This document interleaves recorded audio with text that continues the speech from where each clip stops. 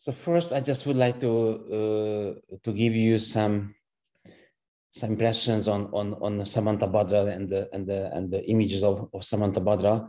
So I selected a few images from Dunhuang, and not Dunhuang, but Dunhuang. I'm sorry for the mistake. So on the left side, you can see Manjushri on his lion, and on the right side you can see Samantabhadra in the Dunhuang cave 159 from the early Tang dynasty. And what's important to see here, first of all, with the elephant. So elephants of Samantabhadra actually has 6 tusks. You see, 3 on the one side and 3 on the other side.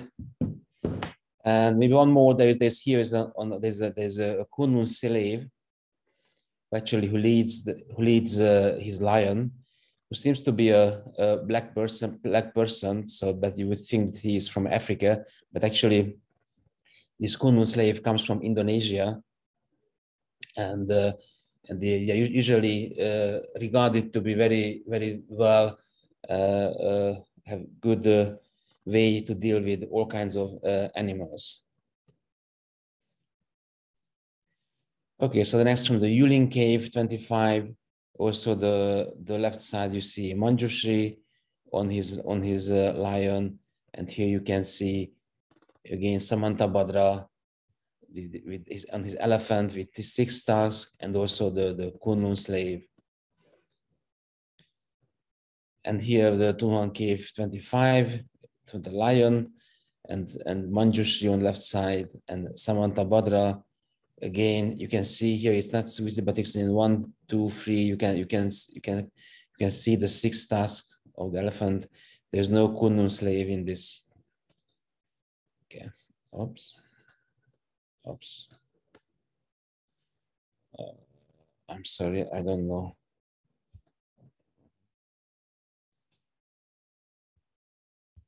Yeah. Okay. So another case, so the Yulin Cave 6. As you know, the Yulin Cave is different from the Dunhuang Cave. If you are not familiar with these sites, it's about I think 150 kilometers from Dunhuang, but it also includes a lot of caves with all kinds of interesting images. So here, it's from the later periods, 5 dynasties and Sung period. We can find several images there. But the same way, left side Manjushri, and the right side, the Samantabhadra. Again, Yulin Cave 13, you can see Samantabhadra, Manjushri, and Samantabhadra. Also, you can see here the 6 tusks of the elephant. Okay, so seeing all these images, the question is that, of course, which we should pose, that how the idea of Samantabhadra and his visual appearance actually comes from, and when the whole Samantabhadra cult actually started in China or in Central Asia. So Samantabhadra, as an independent celestial bodhisattva, was not worshipped in India, Central Asia, or China before the 5th century. Chinese monks who traveled to India does not remark the existence of any Samantabhadra cult on their journeys, and the image of Samantabhadra cannot be found in the centers of Indian Buddhist art. The images of Samantabhadra cult must have been associated with the translations and the spread of the Lotus Sutra. So, and how is it that? The Lotus Sutra was first translated into Chinese by Dharmaraksha in 289 under the title Zhengfa Huaqing. It became widely circulated after the translation, and famous Buddhist monks of that time wrote commentaries on this sutra. Due to the popularity of this scripture, Kumarajiva, one of the most prominent translators of Chinese Buddhism, also translated in 406 under the title Miaofa Lia Huaqing. And we see the last chapter of the Lotus Sutra, which is called Encouragement of the Bodhisattva Universal Virtue, chapter 28. We can find the passage which actually depicts the visual appearance of Samantabhadra. If in the later age, in the last 500 years of the corrupt and evil age, the bhikshus, bhikshunis, upasakas and upasikas, seekers, receivers and keepers, readers and reciters or copies desire to put in practice this low flower sutra, they must with single mind devote themselves to it for 3 times 7 days. After the 3 times 7 days are fulfilled, I will amount the 6 tusked white elephant, and together with countless bodhisattvas surrounding me, appear before those people in the form of all the living delight to see, and preach to them, revealing, instructing, benefiting, and rejoicing them. Moreover, I will give them dharanis, and obtaining these dharanis, no human or non-human being can injure them, nor any women beguile them. I myself also will ever protect them.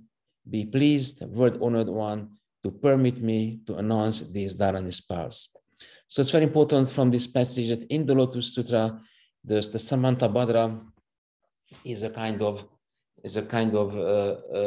celestial bodhisattva who protects all those who somehow, spread the teachings of the Lotus Sutra.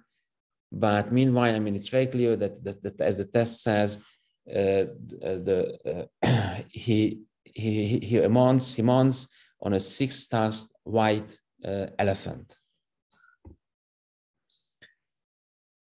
So of course, the next text which we must take into consideration is the Samantabhadra Visualization Sutra,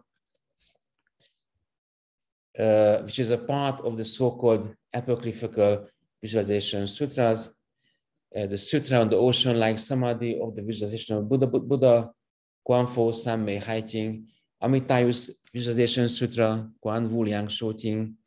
I think yesterday you've heard a lot on this sutra from Professor Eric Green. The third one, the Sutra of Visualization of Maitreya Bodhisattva's birth in Tushita heaven, spoken by the Buddha. The fourth, the Akashagarbha Visualization Sutra.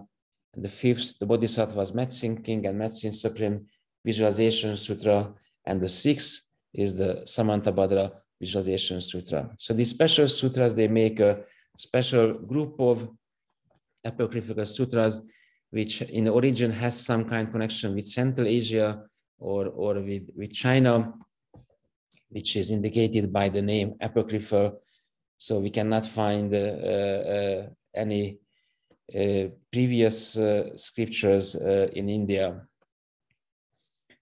Of course, with another sutra, which somehow may be a kind of predecessor of the Visualization Sutra, is the Samantabhadra Bodhisattva Sutra. This is the Samant Hopotolo Pusa Ting, which is a translation which is attributed to the layman Niyataojan, who was also an associate of the translator Dharmaraksha. Of course, probably is not true. The first scripture that links Samantabhadra with the Buddhist repentance practice. So it's very important because in this sutra, which is a specialty as some other visualization sutras as well, that here the visualization is very strongly connected to a kind of repentance practice, a kind of repentance ritual. This repentance ritual is very clearly shown, and in details it's written in the sutra. The two interlocutors of the sutra are Manjushri and Samantabhadra, just as in several chapters of the Buddhavatamsaka Sutra. That's fine with Japanese scholars. Actually, he maintains that, or he suggests that somehow this sutra could have been part of the Avatamsaka Sutra, which I'm not so much sure because Manjushri and Samantabhadra actually never come to have any kind of discussion together in the Avatamsaka Sutra. So in that case, it's maybe it's an apocryphal sutra. So anyway, the sutra starts with this sentence: if somebody wants to seek the way of the Bodhisattva, or if good sons and good women wish to obtain limitless purity, what kind of dharma should be practiced in order to realize it? Samantabhadra explains that they can eliminate obstacles by respecting the Buddhas and repenting their sins and encouraging the Buddhas to teach and by collecting merits. So it's important that repenting and repentance as a kind of method occurs in this sutra.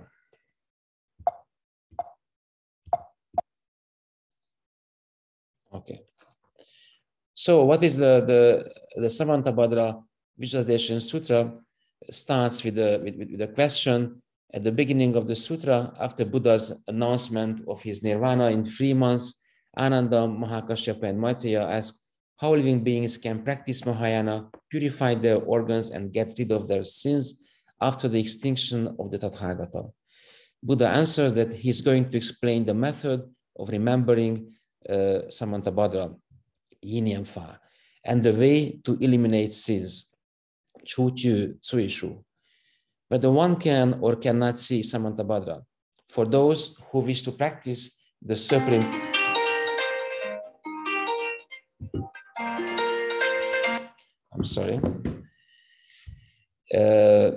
wish to practice the supreme teaching of Mahayana and the Samantabhadra practice, Buxianxing. The Buddha stresses that even without entering Samadhi, by reciting and keeping Sungchu, the text of the sutra, one is able to see Samantabhadra. So the next, what is important for us, how actually Samantabhadra looks like in this, how it is text describes Samantabhadra. We can say that it gives maybe the most elaborate description of Samantabhadra in Buddhist literature. The Bodhisattva universal worthy is boundless in the size of his body, boundless in the sound of his voice, and boundless in the form of his image. Desiring to come to this world, he makes use of his sovereign psychic powers and compresses his stature to a smaller size.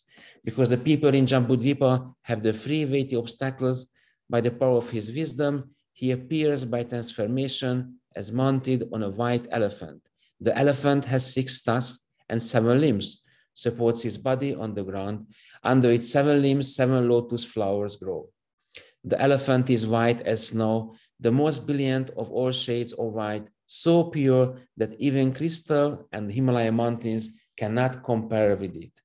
The body of the elephant is 450 yojanas in length and 400 yojanas in height.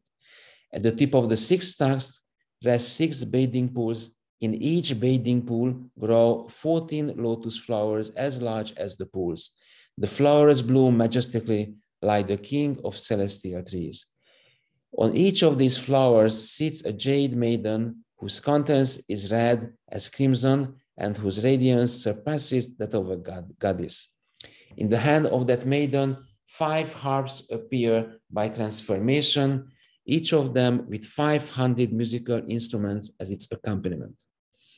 So, in addition to what we know about Samantabhadra from the Lotus Sutra, we know that he rides on a white elephant with 6 tusks. Here it's added that it has 7 limbs, and then it gives a very elaborate, image of what happens in 6 tusks. You can see these bathing pools, and then these bathing pools, you can see the lotus flowers, and you can see all these maidens who held in their hands musical instruments. So it's even imagine is not so easy, not to say, but to make a painting of that. So which is very, repentance as a practice plays a very important role in realizing visualization, the appearance of Buddhas and Samantabhadra, and the accomplishment of perfect samadhi. The sutra describes how the practitioner is engaged in dialogue and interaction with Buddhas and Samantabhadra during his repentance ritual, embedded in a visualization context. The more intensive the repentance, the clearer the visualization and the more visual details appear before the practitioner. In other words, repentance has the function of accelerating the effectiveness of visualization. During this visualization, Samantabhadra teaches the method of purification of the 6 senses. The heavy sins of my organ, of which I now repent, are such an impediment and are so tainted that I am blind and can see nothing at all. May the Buddha be pleased to pity and protect me by his great mercy. The Bodhisattva universal virtue on board the ship of the great law ferries the company of the countless bodhisattvas everywhere in all directions. Out of compassion for me, be pleased to permit me and to hear the law of repenting the evil of my eye organ and the impediment of my bad karma. So it's also important, this which is for me, it's especially interesting part of this sutra. It gives a very philosophical interpretation of confession in terms of the teaching of emptiness. Meditating on mind, one will eventually realize the non-existence of thoughts, the emptiness of mind as thoughts arise from delusion. These deluded thoughts do not rely on anything substantial like the wind. If all dharmas do not come into being and do not cease, the question about the meaning of sin and blessing is raised. If the mind is eventually empty, there is nobody who can possess sin or blessing. If one can perform repentance, understanding the nature of sins this way, it is called repentance without the characteristic Wu Zui Xiang Cha Hui.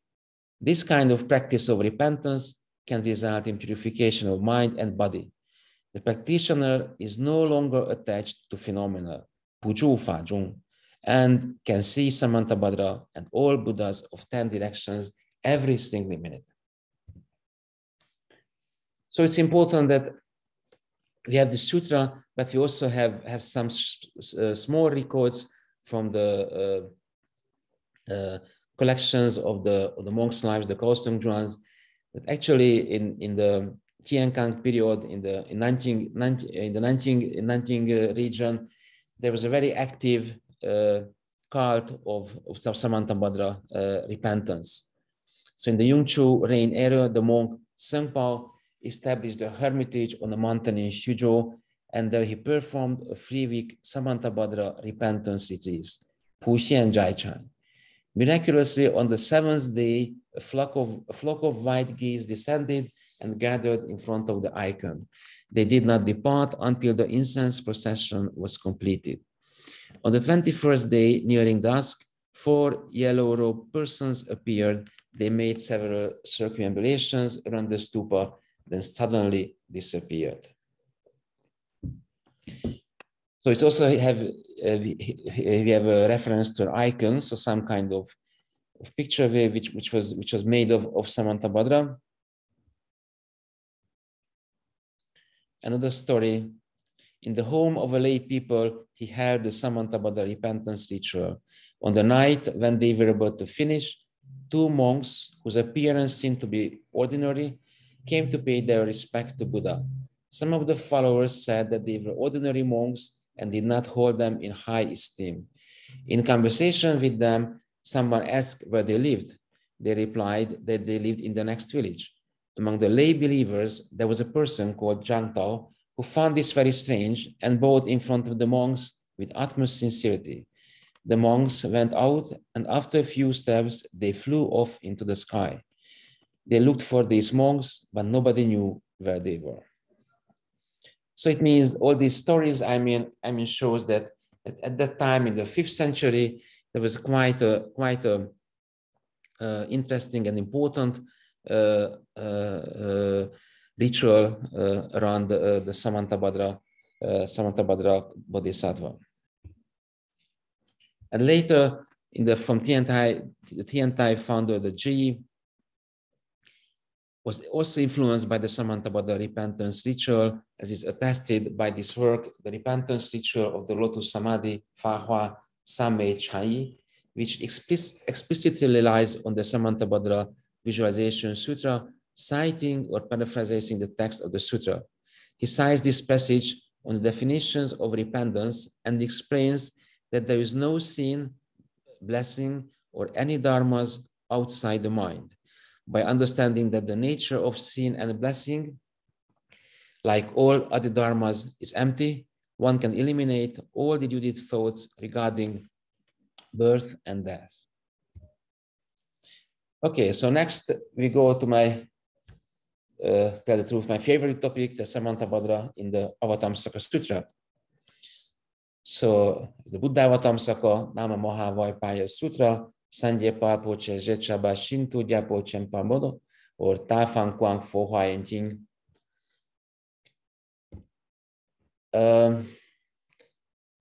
As we know, the Avatamsaka Sutra is a collection of originally independent sutras, which means that the connections among these sutras, which later became chapters of the Avatamsaka Sutra, is not necessarily very close, but somehow the editors of the Avatamsaka Sutra, they try to make a kind of narrative for the whole sutra. And we also find in the sutra depictions of the six-tusked elephant. However, in the Avatamsaka Sutra, it's not connected to Samantabhadra, which we will see later often appear in the Avatamsaka Sutra, but to Indra, which originally, the six-tusked elephant originally in the Indian mythology was connected to Indra. So in the Avatamsaka Sutra, we can read, Indra, king of gods, has a royal elephant. When it knows the king wants to go somewhere, it transforms itself, creating 33 heads, each head having 6 tusks, chief in goodness, with the waters of 7 ponds on each tusk, clean and fragrant, pure, still, and full. In the water of each pure pond are 7 lotuses in beautiful array.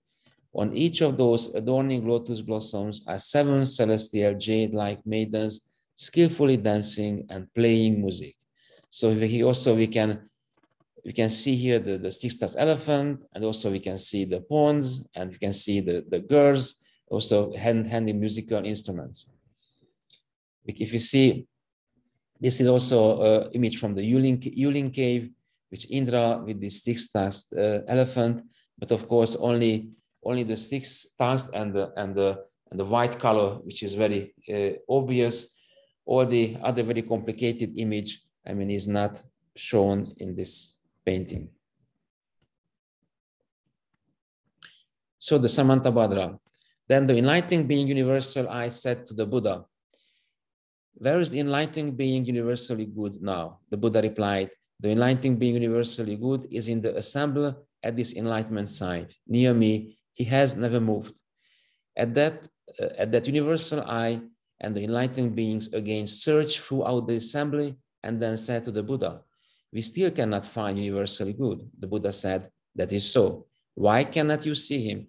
Because the dwelling place of the enlightened being, universally good, is most profound and inexplicable. Universally good has attained boundless aspect of knowledge, entered the lion emergence concentrations, attained unexcelled freedom of his actions, entered pure abstraction, and developed the 10 powers of the enlightened. His body is the matrix of the cosmos on which all enlightened ones concentrate together. In an instant, he can thoroughly realize and enter the unfragmented knowledge of the Buddhas of all times. This is why you cannot see him. So we see here the Samantabhadra depiction actually is very close to the kind of state of Buddhahood. So Samantabhadra according to the Avatamsaka Sutra, it's a kind of version of the Buddha. We can also say, maybe I would say kind of after the Buddha became enlightened and maybe a little bit physically changed. I mean, Samantabhadra is his Nirmanakaya version, which actually is seen, can be seen, or sometimes if you don't have enough virtue, as here in this passage, you cannot see him. So it's important that in the Avatamsaka Sutra, Manjushri and Samantabhadra are both appear. Sometimes is Manjushri, who speaks in the name of the Buddha, and sometimes it is Samantabhadra who delivers the teachings in the name of the Buddha, or more exactly, after the empowerment through light from various parts of Buddha's body. So it means that in the Hawaiian thinking and later in the Hawaiian commentators, Manjushri and Samantabhadra were very closely related. That's why, as in the beginning of my lecture, I showed that in Dunhuang, we can find a lot of images on one side Manjushri, the other side Samantabhadra, especially from the early Tang period when it becomes, and Hawaiian Buddhism becomes quite popular in China. And so that's why the spread of the Samantabhadra image is closely associated with Manjushri and is closely associated with the spread of the Hawaiian Buddhism. As far as I know, you cannot see any Samantabhadra representation where you can find Samantabhadra only alone. It's always together with Manjushri. So here we can see those chapters of the Avatamsaka Sutra, which actually either the Samantabhadra, we can find some reference to the Samantabhadra, or actually the speaker of the sutra is Samantabhadra himself. So if we see all these texts together, maybe 1/3, at least 1/4 of the sutra actually is connected to Samantabhadra.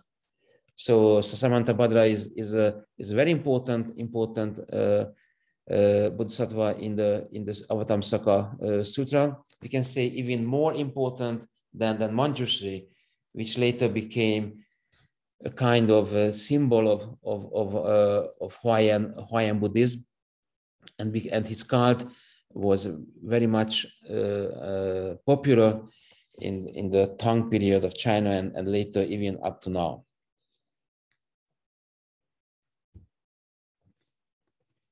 So we can find some chapters which actually bears the name of Samantabhadra, as the Samantabhadra Samadhi. We can see the Samantabhadra's practice, and we can also see one chapter. It's called the Samantabhadra's teaching, which is actually part of the Tibetan version of the Avatamsaka Sutra, and it's titled as Kuntu Zampo Tempa, but it's not part of either the 60 fascicular version of the Chinese translation of the Avatamsaka Sutra, neither the 80 fascicular Chinese version of the Avatamsaka Sutra. But which is interesting, this chapter is translated as a separate sutra by Shikshananda, who, by the way, also translated the 80th fascicular Chinese version of the Avatamsaka Sutra under the title Ta Fan Guang Pu Xian So Shou Jing.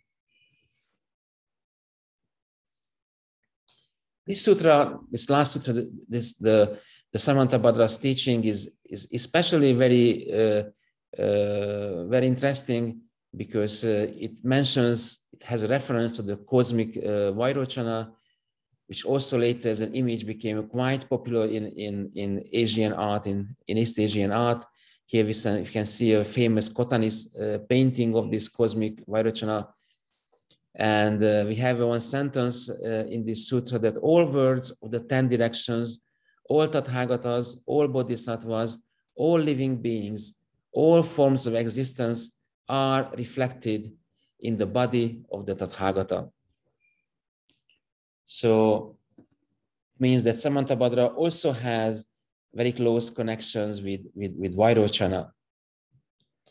And of course, if we speak about the Samantabhadra, we have to, and the Samantabhadra chapters, or even I would propose that in the Samantabhadra Sutra, in the Avatamsaka Sutra, we can find collections of so-called Samantabhadra sutras, separate sutras where we can find Samantabhadra in the focus of the sutra, but later these sutras were incorporated into the Avatamsaka Sutra.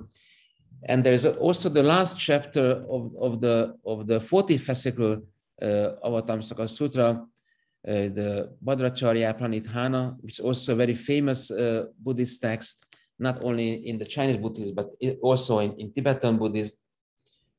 The first Chinese translation was made by Buddhabhadra. It's interesting, the scholar who translated the 60th fascicle Hawaiian version, but it's not connected to Samantabhadra, but it's connected to Manjushri, Wenshu Shuli Fai Yuan Jing. And later, when we have the second Chinese version by Amoghavajra in the 8th century, then it changed, it's called Puxian Pusa Xing Yuan Zan. So why is it then? You have a Professor Bart Dessen has an interesting article and interesting theory of that, why the name was changed. If you're interested, you can read his very interesting article. And it's also part of the third final section of the Ganda Vyuha, which is only the third translation of the Avatamsaka Sutra, which actually includes only the last chapter, the Ganda Vyuha. Okay. So it's important that both the Sanskrit manuscripts of two larger versions of the Avatamsaka Sutra was brought from Khotan. The absence of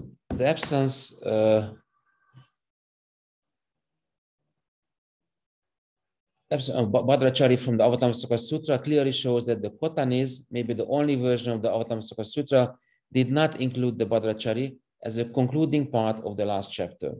The Bhadrachari was also translated into Khotanese probably in the 8th century. However, it is more a free rendering than a precise translation. Nonetheless, the Khotanese version proves that the Bhadrachari was known in Khotan, but circulated as an independent work. But even if only the latest translation of the Avatamsaka Sutra includes the Bhadrachari, and it might give the impression that it is an awkward marriage between the Bhadrachari and the Ganda Vyuha, the two larger versions of the Avatamsaka Sutra also have several references to the Samantabhadra's practice, and even we find the term, the 10 practices, as in the Bhadrachari, although we will see the content of the 10 practices are different. So here we have the very famous 10 vows of the Samantabhadra, which is listed in the Bhadrachari. And if we compare the elements of these three sets of 10 vows, and we can see that most of the vows can be found in the large Avatamsaka Sutra, only the praise of the Tathagatas and the repentance of karmic obstructions are missing. This proves that even if the Bhadrachari apparently is not organically connected to the Ganda Vyuha, the large Avatamsaka has antecedents of the 10 vows of Samantabhadra elaborated by the Bhadrachari, and the strong relationship between these texts can be established.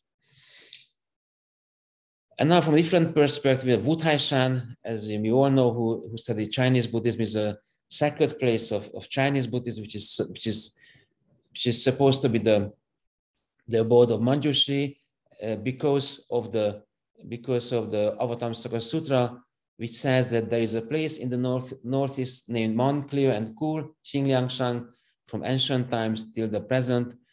Bodhisattva assemblies have dwelt there. At present, there is a Bodhisattva named Manjushri, who together with his retinue and assembly of Bodhisattvas, numbering 10,000 persons, is always in its center, extensively preaching the Dharma.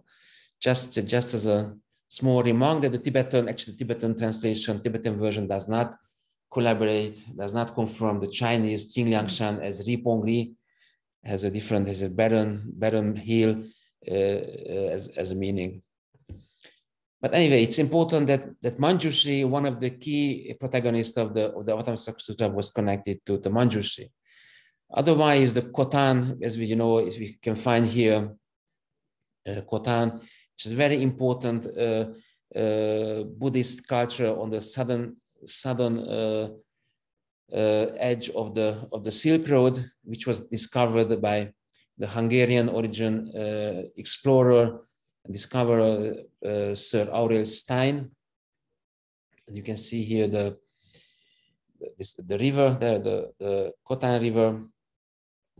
and Khotan, and you can find the mountain is the Nude Hoshan, which is also an important in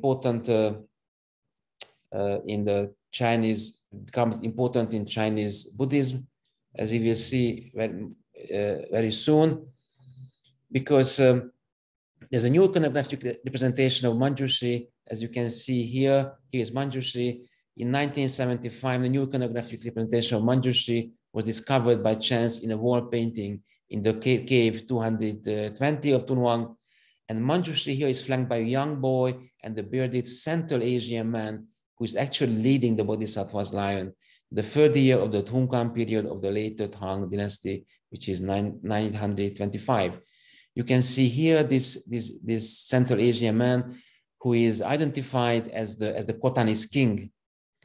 So it's very important that Khotan and Dunhuang had a very strong relationship in his marriage between the two royal houses, and Khotanese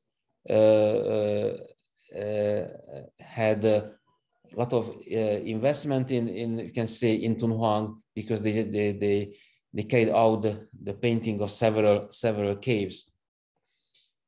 So, and here it is also back to the image in cave 32 of the Yulin here, which is a very unique representation of Manjushri. You see on the left side, and you can see Samantabhadra on the right side, where the Manjushri, of course, seen on the Wutai Shan, which is the usual Chinese depiction of Manjushri.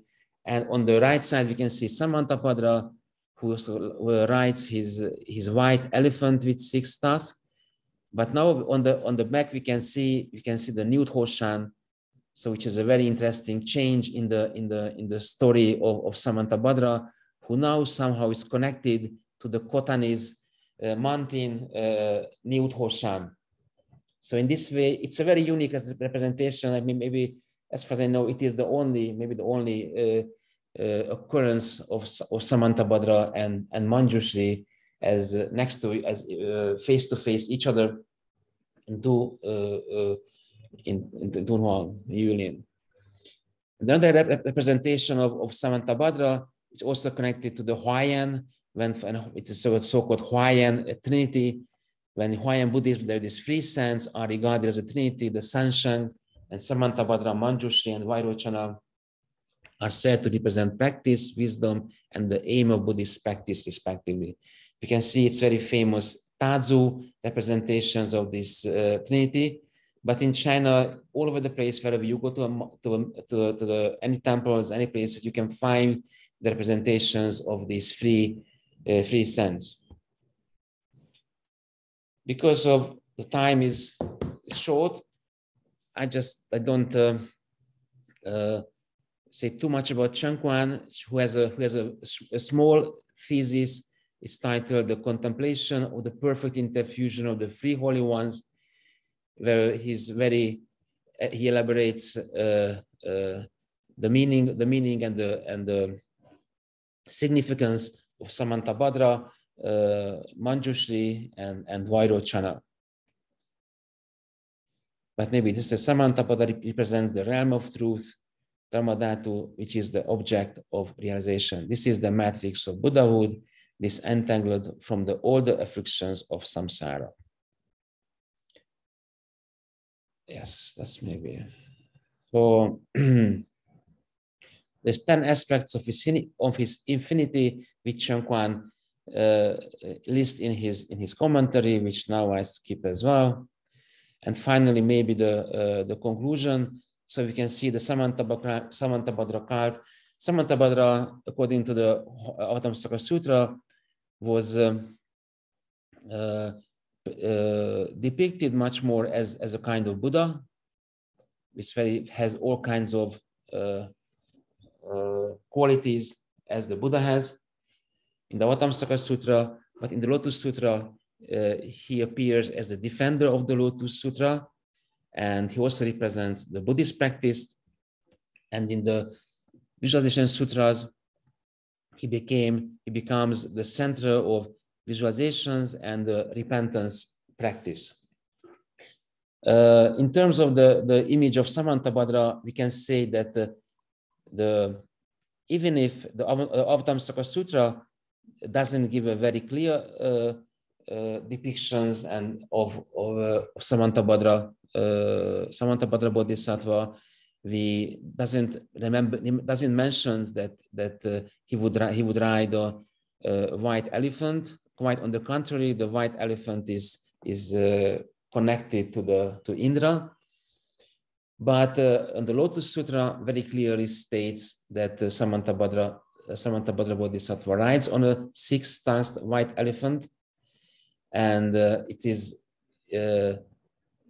also confirmed by the Visualization Sutra, which of course has a lot of connection to the Lotus Sutra. So we can say that this kind of image of Samantabhadra, which basically the iconographical meaning is based on the Lotus Sutra and the Visualization Sutra, but the spread of Samantabhadra Bodhisattva is much more due to the Hawaiian Buddhism, and that's why we can always see the Samantabhadra Bodhisattva either with Manjushri, or we can see with Manjushri and Vairochana together in East Asian Buddhist art. Thank you very much.